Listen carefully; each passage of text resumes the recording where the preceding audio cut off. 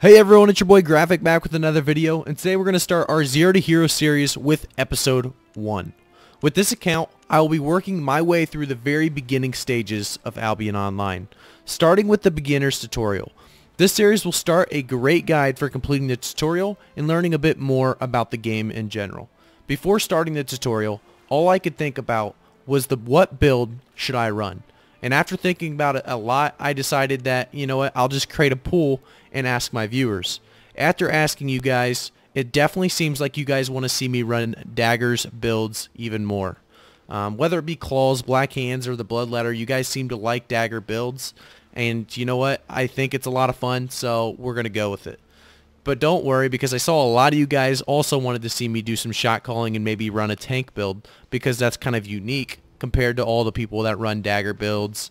And you know, you guys kind of want something new. So I plan on running a ZVZ tank build just kind of as a secondary. Obviously right away I won't be going the tank build. The daggers will help me reach the silver income I want, and by providing me with the opportunity to gank and run Hellgates and do the upcoming solo dungeons, with an abundance of silver, pretty much everything else becomes much easier.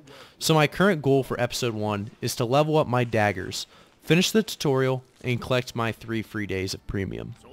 For the sake of the Zero to Hero series, I will be completing everything in the free-to-play style and format, meaning I will not purchase any gold, silver, or premium membership at this time. Thanks to you guys for trying to offer free silver to get me back on my feet, although for this series I will not be accepting any handouts. I will be doing this from scratch like most of you once did or are currently doing.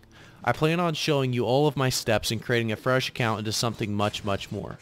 I have some experience with gathering, crafting, farming on my main account. However, in this series I will be skipping straight past what some of you consider the boring stuff and then jumping into the black zone for things like hidden treasures, ganking with friends in low tier claws, and fame farming, whether it be alone or with friends. One thing I definitely suggest for all new players is finding friends and players that enjoy doing the same kind of things that you enjoy. There are many Albion Online Discords that share many players looking for groups. Whether it be Hellgates, random dungeons, ganking, or gathering, finding a good guild or a group of players will get you on the fast path to tier 8. I hope you guys enjoy this series, as I will spending a lot of time editing and trying to perfect showing you everything you want to see without showing you the boring footage. This is episode 1 of Zero to Hero. Sit back, relax, and enjoy the grind. Alright, so as we shoot through this tutorial, you'll see that, you know, I'm kind of trying to fly through it. I'm not really gathering extra resources for money, and I'm not really leveling up anything past, you know, what it needs to be leveled up to. After doing this tutorial, I realized how long it's actually been, and you know, I messed up a few times doing the wrong things or doing things out of order. So that's why I have a lot of cuts here, just trying to save you guys some time. And that's going to be a main part of this, you know, series, is going to be trying to cut out the parts you guys don't really need to be seeing. And that's going to be happening a lot. So let me know if I'm doing too many cuts, or you know, what you would like to see a little bit more of. You know, this is going to be all about you guys. I'm going to be trying to show you guys how to kind of advance faster. You know, we've all been in the tutorial before. We've all started fresh and brand new at one point in time. Whether it's been, you know, recently or not, that's kind of going to be the whole trick of the trade here. I mean, a lot of you guys don't really even remember what it was like to, you know, be a beginner. Being a starting player, it's a lot different than, you know, starting an account, skipping the tutorial, and just trading over some money. This is going to be a completely from scratch build. We're going to be running, like I said, daggers and, you know, a tank secondary for ZVZs once I get to that point that I can start running back in ZVZs and getting some, you know, good alliance versus alliance, or, you know, even GVGs if possible. I will be getting back to that competitive play hopefully as soon as possible. Obviously it's not going to be right away. We're going to focus on kind of making money and getting to that, you know, chance of being able to actually, you know, earn the money to buy that expensive gear. And, you know, we're going to do a lot of fame farming, a lot of solo content for the time being, as, you know, a lot of you guys in the beginning don't have a lot of guild mates or friends that are also playing. So we're going to try to show you guys some solo content that will kind of help you guys, you know, progress as well. I mean, obviously with the big update, the Percival update, or whatever you guys want to call it, the update is coming, I think it was July 10th or something, very soon basically, and it's going to have a lot of benefits to it with the solo dungeons coming to the game. It's going to be amazing and a lot of fun.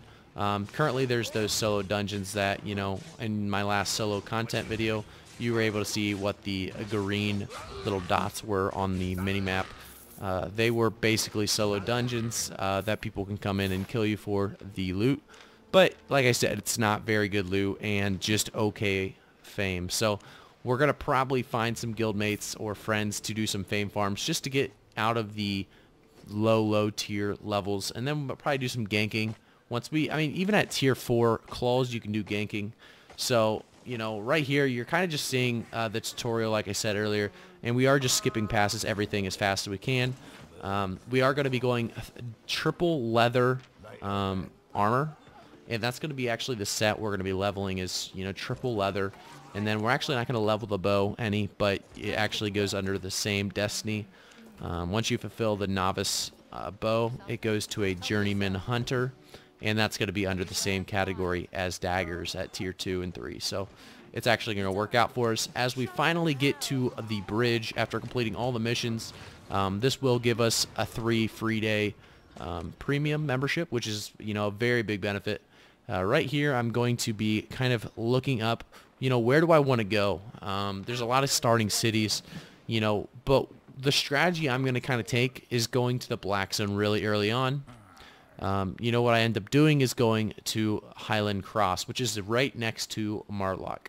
The reason I do this is because I've had so much, you know, both times I started a new account, I started in Highlands Cross and I started in the Martlock area. So right here you just saw I do have that 3 free days of premium. I'm going to bank everything but the gear I have right now into this Highlands Cross bank. And I'm going to use this 3 free days of premium in my inventory. We're going to speed it up really quickly right here for you guys because we are going to make the run all the way to Martlock. Later, I mean, after I did this, obviously you're going to find out that I made mistakes, like not bringing that loot. There was really no reason not to bring that loot or at least sell it at that place I was just at, Highlands Cross. I could have brought the loot and sold it at Martlock as well. It wouldn't have gave me a lot of silver, but every little piece of silver in the beginning does help. But, you know, it's not going to be a big deal. As we do finally end up getting to Martlock, what I realize here is probably the biggest mistake of all. But, you know, like any Zero to Hero series, you're going to have a little mistakes in the beginning that are going to end up leading to better things. So once I got here, I, you know, banked my 3 days of premium right away. And what I didn't realize is looking around at the map in the Black Zone, you know, I want to eventually do stuff in Carleon. That's where, you know, the guilds I want to be joining is. That's where all the, you know, Black Zone content seems to be, is for the most part in the Carleon Realm Gate area. So right here, I'm just actually going to be selling all of my tier 2 gear, including my mount and everything, so I can fast teleport. Because the place I want to be is actually Fort Sterling. Fort Sterling has a Black Zone right next to Carleon. So when I go out there and I want to get to the Carleon Realm Gate and I'm not locked, the Fort Sterling will be right next to Carleon. I'll easily be able to just go boom, boom. Martlock is literally on the opposite side of Carleon. So this is just thinking for future reference. This is a great place for me to stop as well, because what you're going to end up seeing here is I did put those all on sell orders, and I'll come back in a day or two, and, you know, those sell orders are all going to be probably bought, and then I will have that silver and be able to start my journey at Fort Sterling. If you guys enjoyed episode 1, episode 2 is going to have a lot more content, and I'll see you there.